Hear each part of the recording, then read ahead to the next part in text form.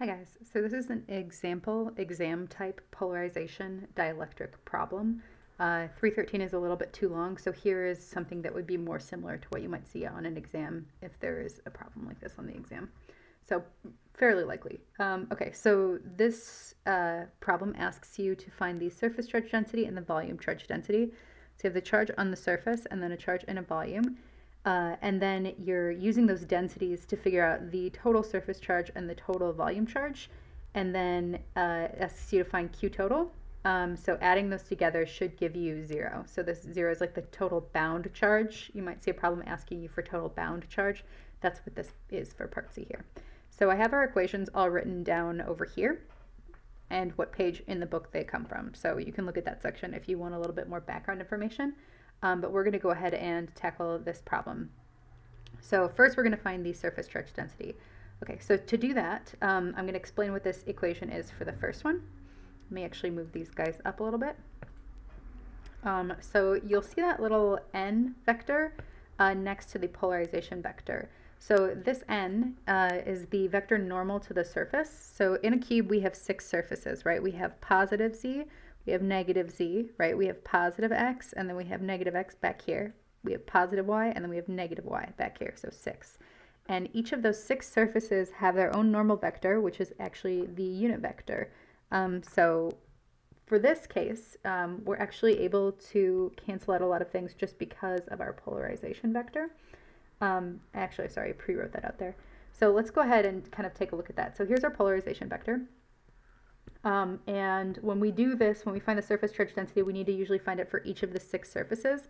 So let's say like for x and negative x, let's look at what that would look like and show ourselves that a lot of that is going to be equal to 0. So if PPS is equal to, this is the polarization vector dotted with the normal vector. So let's say x, positive or negative x. And note that if we have z hat dot x hat, that's going to be equal to 0.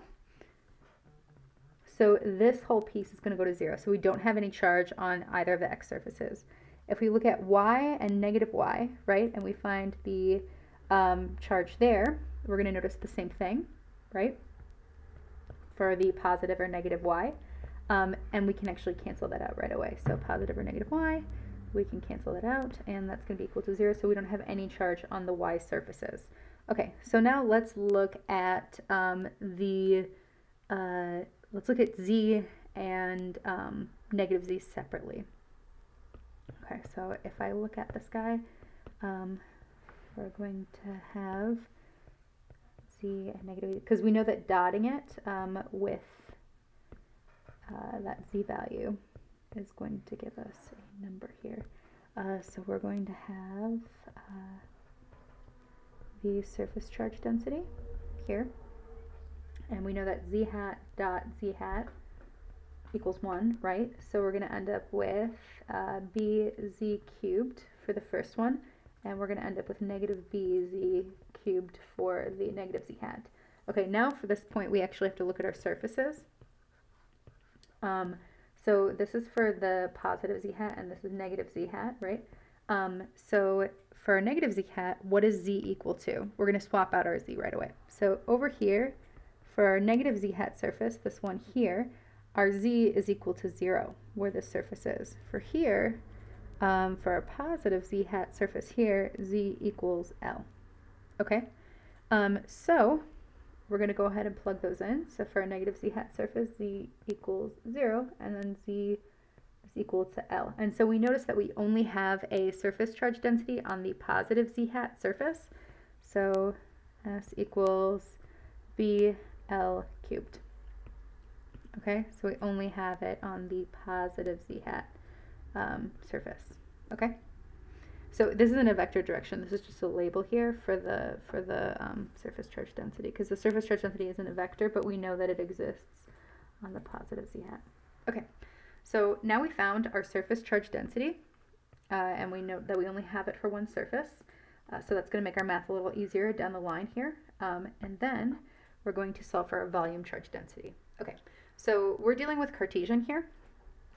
So this equation that we're given to find the volume charge density, rho for density, is using the Cartesian del operator. So we have the Cartesian del operator dotted with the polarization vector. So we're going to take our Cartesian del operator, because we are in the x, y, and z coordinate system, and then we're not going to forget our negative because we need that here, remember, is equal to v, and then dotted with the polarization vector. So I'm just copying these to make that a little bit shorter here. And then we're going to look at what cancels here. Okay, so we have an x hat here and a y hat, and we know that if we take x hat dot z hat, it's going to give us 0. And if we have y hat dot z hat, it's going to give us 0, right? So those are going to cancel. Feel free to solve it out for yourself and prove it to yourself.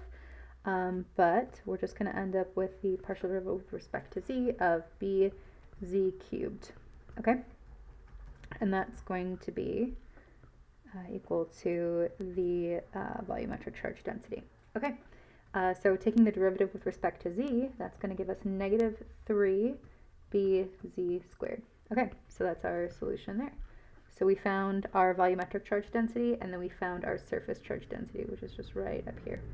Okay, so we've got this guy, and we've got this guy. Okay, so we answered part A. So now we're done with part A, right?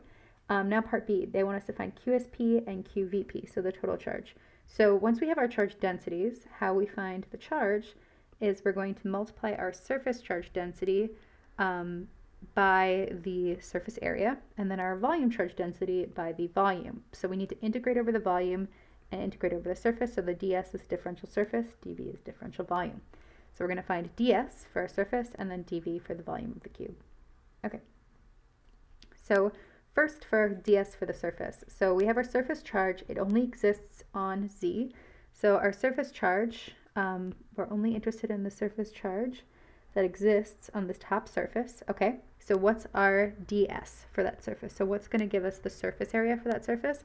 Well, we have a change in x over here, right, dx, and then we have a change in y over here, right, dy.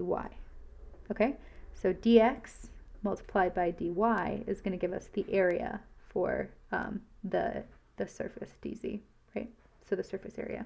So that's going to be our ds, or our dz here. Okay.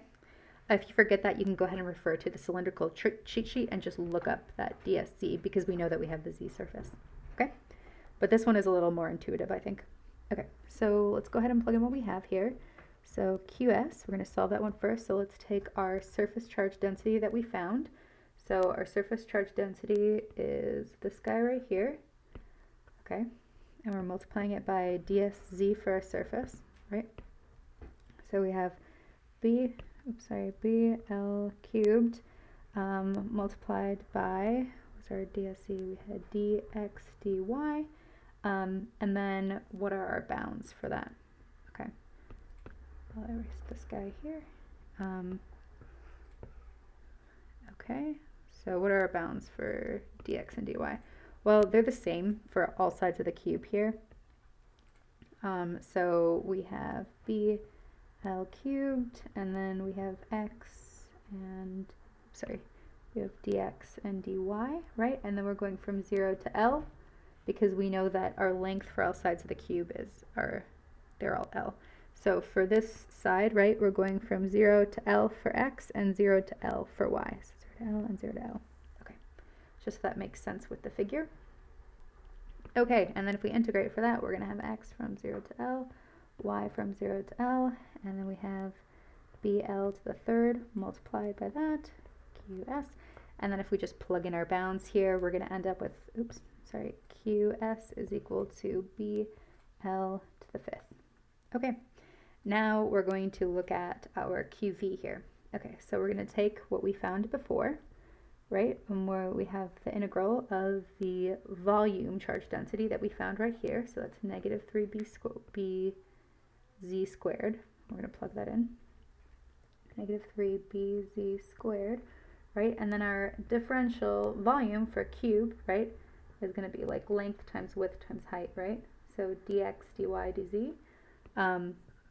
So if you forget this, you can look on the cheat sheet for the, I wrote cylindrical, dv Cartesian.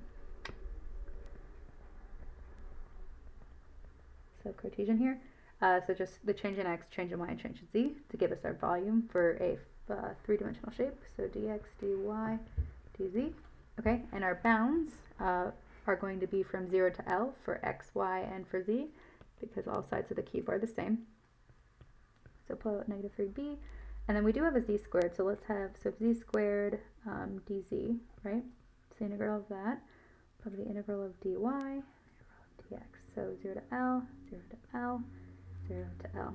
So we're going to end up with qv is equal to negative 3b times z to the third over 3 from 0 to L multiplied by y from 0 to L multiplied by, x from 0 to L. Okay, so in this case, we're going to end up with negative 3b times L to the third over 3 times L is equal to QV. So QV is equal to negative B L to the fifth. Okay, so that looks good so far, right? So we have our QS here and our QV there, and then we're going to add them together. So QV plus QS is equal to BL to the fifth minus BL to the fifth, which is equal to 0. So we found our total bound charge for part C to be equal to 0. Okay, so solving for the last part. So yep, total bound charge equal to 0.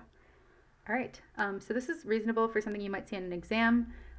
These vector directions might change, so you might have a different, like you might have DSY instead of DSZ. So some of these things could change. Just remember which unit vectors cancel. Remember how to figure out the values for your surfaces, right? Just looking at that figure. And just kind of be careful where you set your bounds there. Okay, and that's it.